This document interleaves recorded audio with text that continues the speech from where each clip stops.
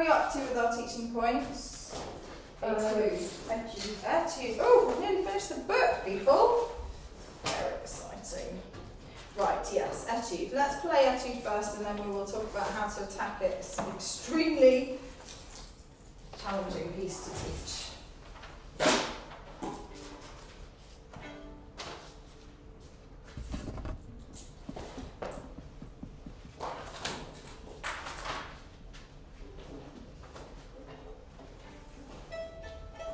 That's tune.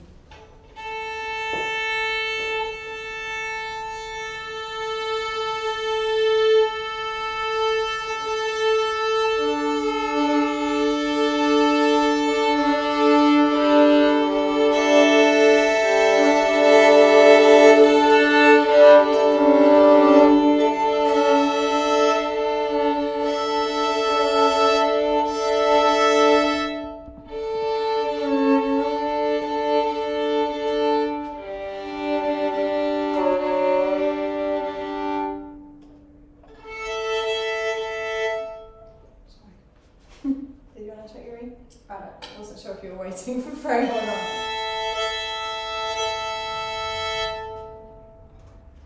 Okay, so let's play Etude first. We'll take it sort of steady rather than a recording tempo.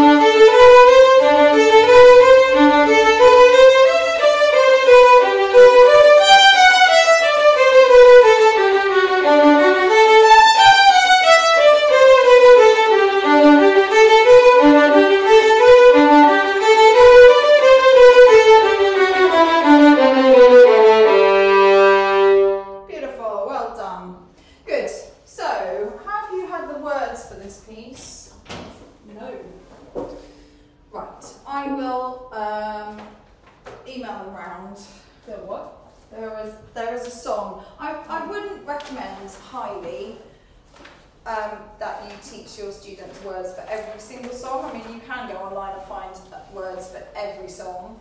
I think there are some that really lend themselves to having words. Like long, long ago, the kids really liked the dinosaur song. Did we talk about that? No. Long, long ago, there were big dinosaurs, big dinosaurs, big dinosaurs. Long, long ago, there were big dinosaurs with big claws. Big dinosaurs with big paws and big claws. Small dinosaurs with small paws and small claws. Long, long ago, there were big dinosaurs with big claws. So they just really like that, and it really helps them to remember the different endings for the lines, because otherwise you quite often get lines 1 and 2 and 4 mixed up. And it helps them with the echo. I think there's a video of that on my YouTube channel. There's one right now. Yeah, yes, there's one right now. There we go, so I don't need to do anything more with that. But it's not like, you know, if you put your teaching points in without that song for long, long ago, no one's going to say, where's the song? Whereas I think if you put in your teaching notes with words for every song, someone might say, why do you have words for every song? This is not how we're teaching them to learn. If they're learning by ear from the recording, they'll just be singing it in their heads as, you know, music, not a song. And if you want to check that they know it, like May song, can you sing me May song? La la la la la la la la la. You can check whether they know it by singing without them also. And some kids find it difficult, and some adults find it difficult to memorise words. So, you know, they will find that more stressful, not helpful. But Etude, I think it's quite useful for most kids because it's such a demon of a piece. So the song goes... Oh wait, can I read it? Yes. It's on... Well, I'll send you the words. I'm just trying to remember. It's got quite awful gender roles, and I did do some change of it. I think you might have to have the 1980s version from when I was a kid. Henrietta Popoletta had a special friend to play called Wilhelmina, window cleaner, and she brought along her football. That's good gender, right, at least. Henrietta Popoletta kicked the ball right to her friend called Wilhelmina, window cleaner, but it went right through the window. This is the band bit. Mother came right down the stairs and called to father. Father came right down the stairs and quickly picked up Henrietta Popoletta, picked her up and told her off and sent her straight to bed. So that is how that goes, and I think lots of them find it really helpful because otherwise the ding ding ding ding ding ding ding ding, it just becomes like a whole sea of different ones and threes. Right, so this is the big mountain piece apart from Gossec of book 1. What will you have made sure you have taught well before they finish Andantino? One thing, Freya. The bow stroke, so from Song of the Wind and Perpetual Motion. Yeah, excellent, good. Bex? We need to do low 2s, so there's a G major scale. Good. When are you going to introduce that? Around Allegretto? Nope. Kit?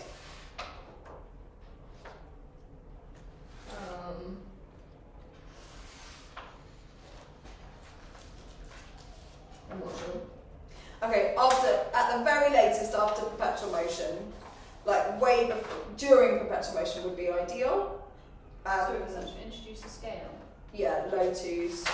So, and how are you teaching? So I would teach G major finger pattern at the top of page 34. What are you teaching them in order to learn that low 2 finger pattern? What exercises would you introduce?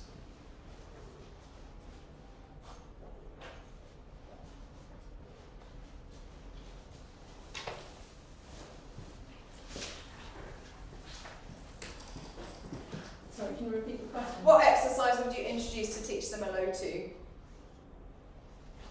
We did do it last week, I think. You weren't here, so you're off them. Sad, go tell Aunt Rhodey. Oh no, I did do that. Okay, That was 2 weeks so ago. 2 weeks ago. Sad, go tell Aunt Rhodey. So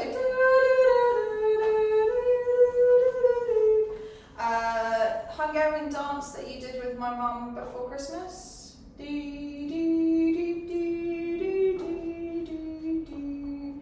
And the scales that are on page 36.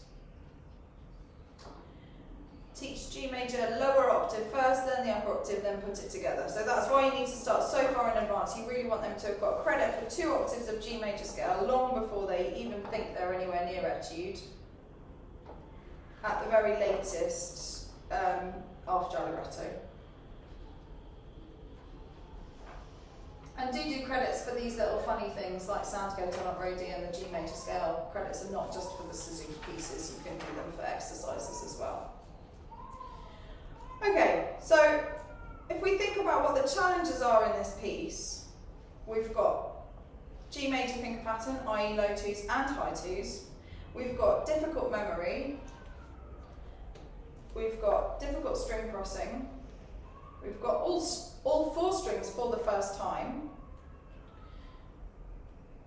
We've got the doubles, which I recommend you do a separate credit for. And we've got this thing with the one staying down while you play the first 4, well, for the first 3 notes.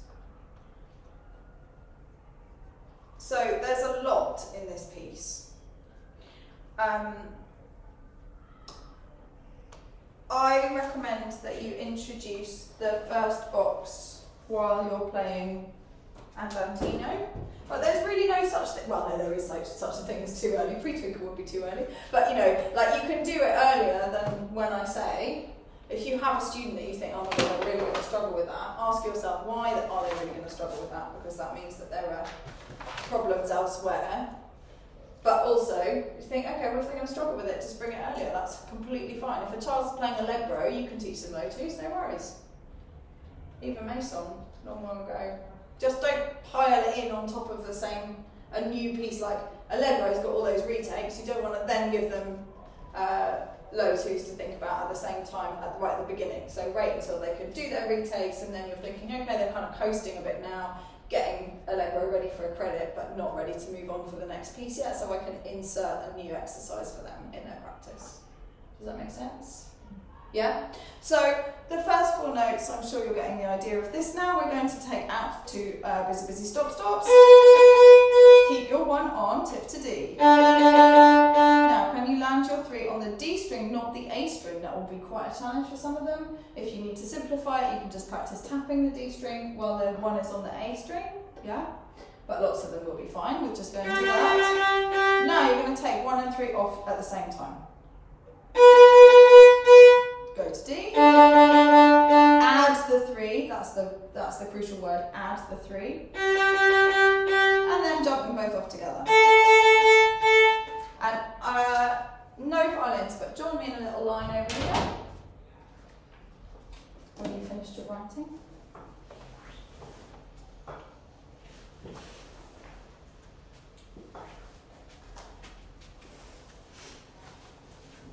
So 1 line facing that wall next to me, please. There we go. So this is a fun way to introduce it for them, and they really like this. So this is our first finger. We're going to put it down on the A string. We're going to play 1, D. You've got an open string, so the other 3, this is the 3, is not on the string. You're going to add your 3, it's on a different string, so can you feel your fingers are on different strings? So 1, D, 3, and then what have we got to do for the next one? Lift this one for opening. No. Nearly. Jump. Yeah, do. Because there are no feet, no fingers down on the A. Yeah, because you're taking them both off. Yeah. So let's do that all together. It's quite fun in group as long as you don't have so many kids, there's not enough room. Okay, so 1's ready. 1, D, sing with me. 3, A. Yeah, one more time. I'm scared about the violin. Yeah, don't jump on your violin. Okay, 1, ready. 1. I'm the only person singing. 1, D, 3, A. Yeah, very good. So that's like just a fun thing, and you can do that in a tiny teaching room. You know, you don't need lots of space, and it really gives them that sense of like, right, you've got to really think about those fingers, make sure they're going in different places together, and then take them both off at the same time. Very good for energetic children that find it difficult just to think about their fingers and not move their whole bodies. Good. So in preview they will have busy, busy, stop, stop on those first 4 notes during Allegretto or Andantino. They will also be doing the G major scale 2 octaves by then. Keep it in review, the G major scale. Don't just teach it to them and then forget about it. Ask them to practice it every practice.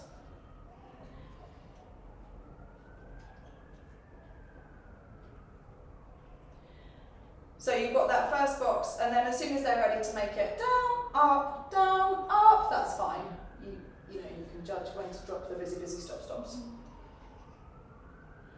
We also have the 4th finger, like in perpetual motion, but approached with a low 2. So you want your next box to start on the penultimate note of bar 3, right at the end of that line, first line. And the box is 8, 1, 2, 4,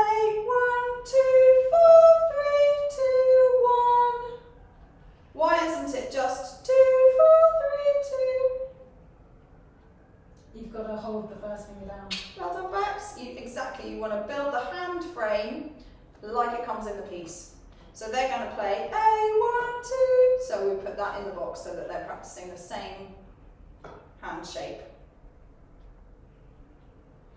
And some of them who don't have a spot for their 4 or a strike for their 4 will need it here. because they won't be able to pitch it otherwise, and some of them won't. It will be, you know, individual. So with these boxes, I want to be clear, we're not expecting, if you look at my book and you think, well, you've got the first box, you've got that box we just talked about, and then I've got 1, 2, 3, 4 more boxes on top of that. I'm not suggesting that your 6 or 7-year-old student on Etude would practice for 4 weeks, 4 or 5 or 6 boxes every day. But you introduce them and then you drop them as they master them, and you add the new ones. So you would hope that if you're doing Etude, the first box, during Allegretto, you would hope that by the time you get to Andantino, they don't need to do 1, D, 3, A anymore. So then you could add A, 1, 2, 4, 3, 2, 1, and they've still got 1 preview box. In fact, that is not what I suggest you do as a preview box, sorry. I suggest you do the end as your second preview box, so the last 2 bars, because once they get to the A3, it is just their G major scale descending. So they just practice dun dun dun dun dun dun dun dun dun dun dun dun, which makes it super easy for them, but it's still good for their 2s to practice moving, and they practice the G string at speed.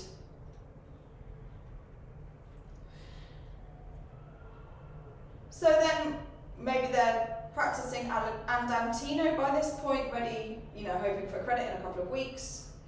And the next preview boxes that I would add would be bar 9 up to the top A in bar 10. So they would practice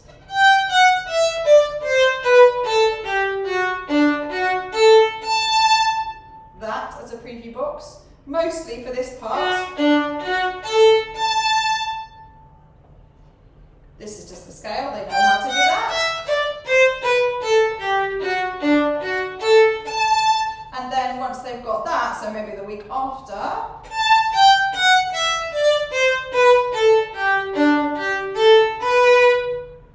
so this is overlapping boxes, and when you've got these pieces that Dr. Suzuki wrote in book 1 that have strings of even notes, you want to make sure that you don't build in a gap that doesn't exist in the actual piece. So if you practiced, for example, do do do do do do do do do, or even just the G major scale, and then you practice the next bar, bar 10, and then you practice the next bar, bar 11, when you put them all together, they're going to find it really difficult to string them together. Whereas if you put your boxes overlapping by 1 note, then when they put them together, they know what that note leads on to because they've practiced starting with that note. Does that make sense? So the 4th box ends at the A on the E string. Yeah, so if you have a look at my music, which is also on the thing, you've got this kind of overlapping box. Yeah. That you've got do do do do do do do do do do do do, but then that's the first note of the next box. Yeah. Yeah. Cool. Perfect. So just going back to, you know the box from the end of bar 3?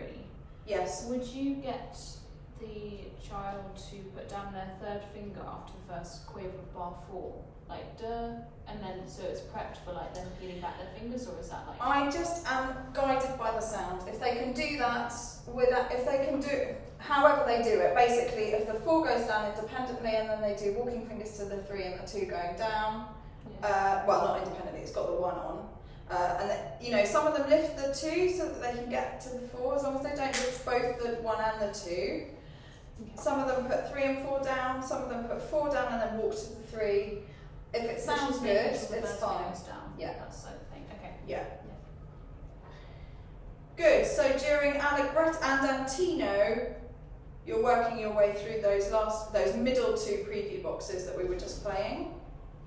And then by the time they start the piece, you can have the joyful experience of saying to them, well, you can already play this, and look how much that happens. Dun dun dun dun. Here it is again. Dun dun dun dun. Well, 1, 3, 2, 1, easy peasy, do do do do. Mostly open strings, easy peasy, do do do do do do do do do do do do do do. Okay, you can play that no problem. Oh look, it's the same. Do do do do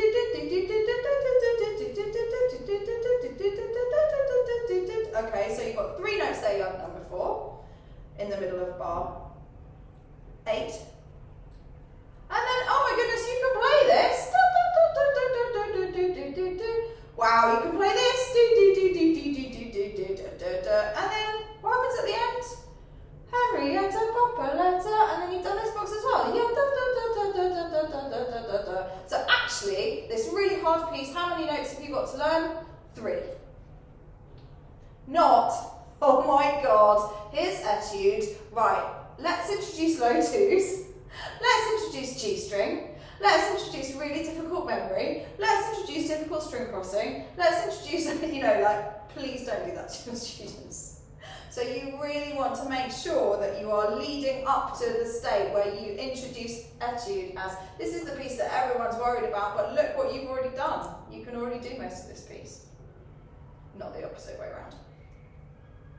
Sorry, was it during perpetual motion that you're going to do all the low 2? Yep. Okay. Yeah, if not earlier. Okay. So basically the preparation for the second half of book 1 is during some time between Long Ago and Perpetual Motion, low 2s.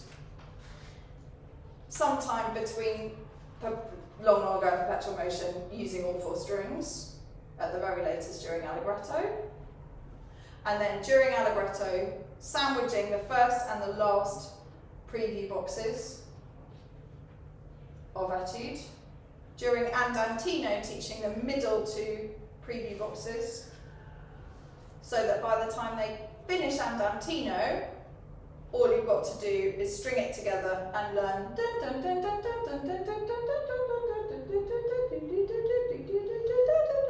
which is quite easy, and you give them that one box from the end of bar 3 and the box in bar 8 plus 1 note. So those are the 2 boxes that most of my students will play while they're actually playing the whole piece. Like the regular boxes are A 1 2 4 3 2 1 and 2 4 3 2 1 3 1 3 2.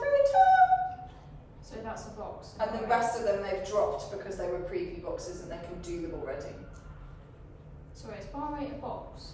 Yeah, that's a normal box, it's not a preview box. I see, that's what I've done. Yeah, so the previews are in purple. In my part, the previews are in purple and you've got 4 of them. So in Allegretto, you're bookending this piece, you're doing the first and the last preview box.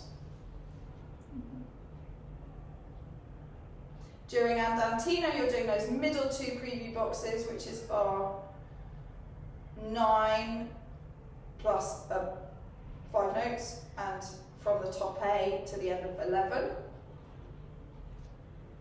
Don't put them together as one box thinking, well, you may as well just do it in one go, because you want to isolate what's difficult and practice those over and over again.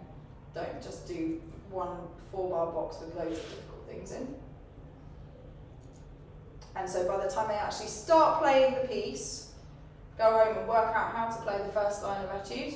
The 2 boxes you've got are the end of bar 3 into bar 4 for the 4th finger, and bar 8 plus a note for the string crossing arpeggio bit.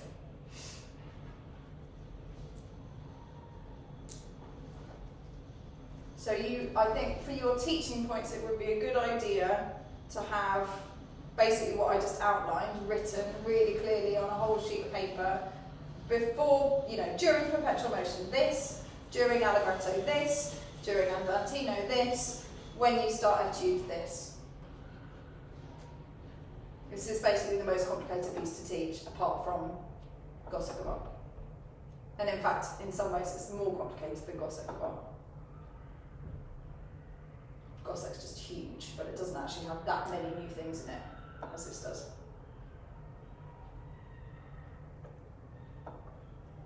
Okay? I really hated this piece and wished it wasn't in book 1 for years, and it wasn't until I worked out that this is how I should approach it, and now it's just completely fine. Just don't worry about it. Front load, new skills. All right. Great. Wow, we've got only 5 pieces to go. Not even halfway through the year. Get us. Right, so we come back together at 5 past 2 for you two, you lot. Okay? 5 past 2. 5 past 2. 1 hour. Oh no, let's say 2 o'clock. The kids are coming at 2. Okay.